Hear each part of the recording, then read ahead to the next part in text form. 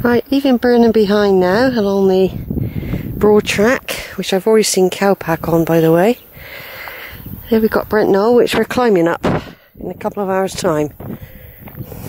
And climbing down the other side. Fresh cowpack, look how fresh that is. Very fresh. They've either gone in to be milked, because it's milking time, isn't it now?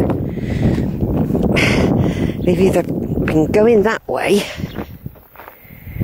to the farm, or they've gone this way somewhere. It's all a bit worrying, isn't it? Can't see any out there. Why would they bring them along this track? Right, this part of the walk, we're close to the rugby ground, and as I've mentioned in the past on other videos, I used to play hockey, and we shared the social club with the rugby club. I had a good 4-5 years as a younger woman in from 35 to about 39, 40. I used to play hockey for Burnham ladies, and I had some really good memories of those times. I made some really good early friends when I moved back to Somerset from Reading. But then as I started nursing, I changed professions. From being a teacher, I decided I always wanted to be a nurse, because I was a cadet nurse when I was 16. But I couldn't do it. It didn't fit in with small children. I had 4 kids. But when I moved, I decided I'd have a break. I did a little bit of supply teaching just to keep my money topped up a bit. And then I thought I'd go back to nursing. I train, and that's what I did. And what happened, though, as a lot of people know with nursing, is the hours, the long shifts, the changing shift patterns. You can't guarantee you could play hockey properly, so I only played 1 or 2 games. I used to try and turn up for training, but as a lot of people know as well, nursing is a very tiring, exhausting profession, mentally and physically. And it soon dropped away. And all sorts of other things were going on in my personal life. Divorce, kids, teenagers. You know, it was all happening. So basically, the hockey went out the window. But we had some amazing times. We used to go on tour. I think I remember at least 2 tours I went on. Down to Devon. We used to go to Devon. We went on 2 tours down that way. I've never forgotten those times. They were really good times. I do miss the comradeship, if you like, that I got when I was playing hockey with the girls. You know, my kids used to come along. Yeah, it was good. Sort of. Right, I'm going to stop here. Do I have my... Don't know if there'll be any more shade, so I'm going to carry on the walk. I've just had a nice small little quiche, ham and cheese and egg and all that. Really nice. Just a little small one, about the size of a small saucer. Went down a tree. You have to eat it, and I got it out the garage, because I can't take perishables with me, really. I mean, I bought a stick of cheese to go with a packet of cheeselets I've got in my bag. Now, there was some cowpacks been around, but I haven't got a clue where the actual cows have gone. It's all a bit of a mystery, really. Whether they've taken them into a field here first. There is some sort of evidence of cowpack there, but no evidence of field, and that was very fresh cowpack. So all I'm thinking of, it could be that they've gone in to be milked and they've taken them out this way, because there ain't a lot of them, I don't reckon, but they could still be up here yet. Now, there's a farmer I know. He used to play rugby, and his wife, Wendy, used to play hockey. the same time as I did. She's the same age as me. They're both the same age as me. Anyway, John, he was called. He used to bring out his rugby mates on an old cart. I don't know if it was pulled by a tractor or a horse, I don't know.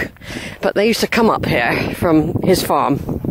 They joined this track apparently, somewhere anyway, and make their way to the Red Cow pub, where I'm contemplating having a shandy for a change. I don't normally stop there these days, but I might do. I might just have a half.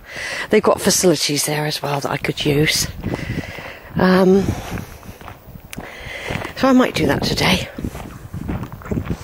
Now, isn't this blissful, everyone? Sheila in the countryside, surrounded by daisies, long grasses. There's the rugby field there. You can see the lights. The clubhouse will be somewhere. Can't quite see it now, but be behind those bushes. The social club for the sport. And I spent many an hour there, having a few bottles of ale, laughing, joking, dancing. Yeah, I did have a good, active social life. Still Cowpack. What I'm thinking, it sort of came to a bit of an end. When nursing didn't help because of the hours. I still used to get out and go up the local pub and join in festivities up there. But as for a wider thing, I didn't really join anything then. It was all very hectic at home. Hectic at work. I was studying as well. I was doing other degrees. So I've got 3 degrees now. A master's degree, 2 bachelors. And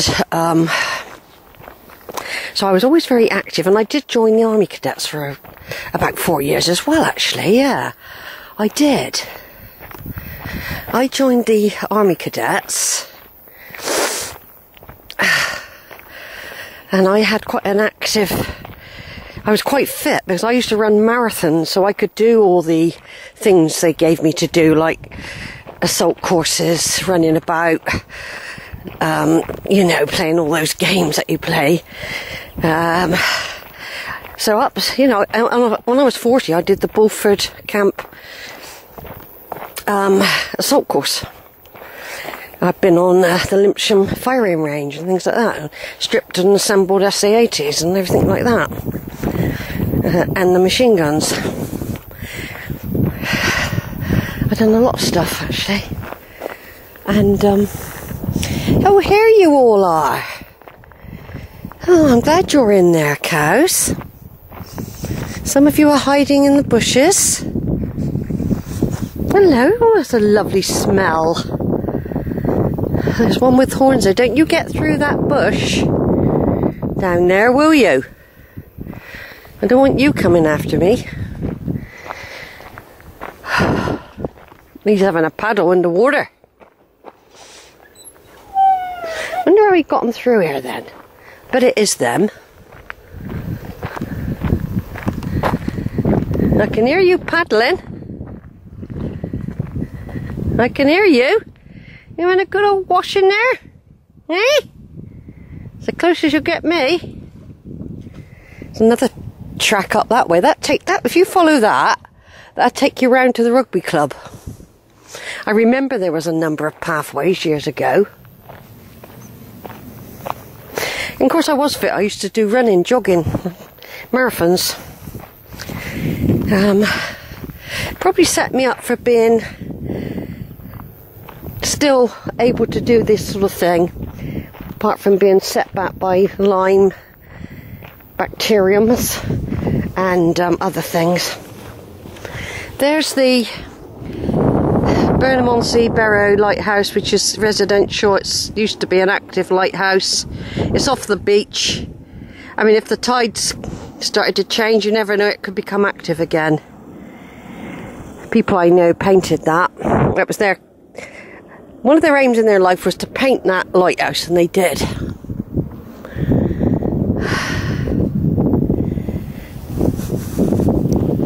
There's a bit of a cool breeze here. I should really put something over my head, really. I will do eventually.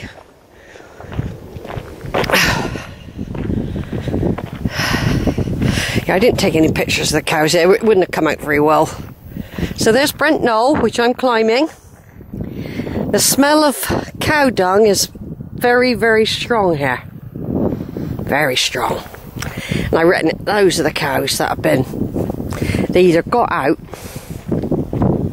and were led back there, or they've just been taken there. Because that was fresh cowpack. Yeah, the beautiful Somerset countryside. There's a willow tree there.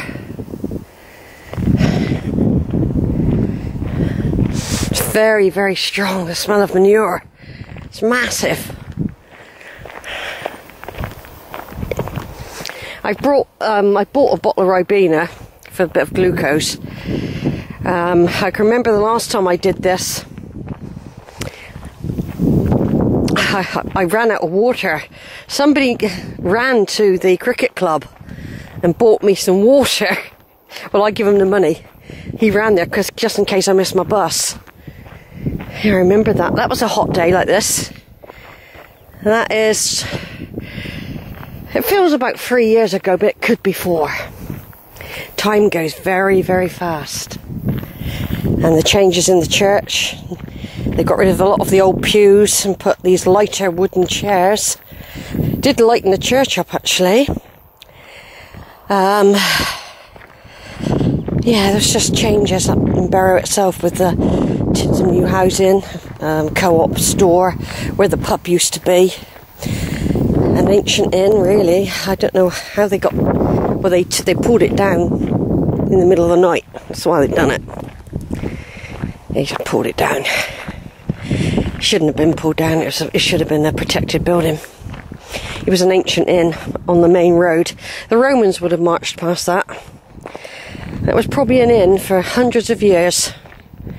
I mean, I've got the censuses over a good 150 years of who had it.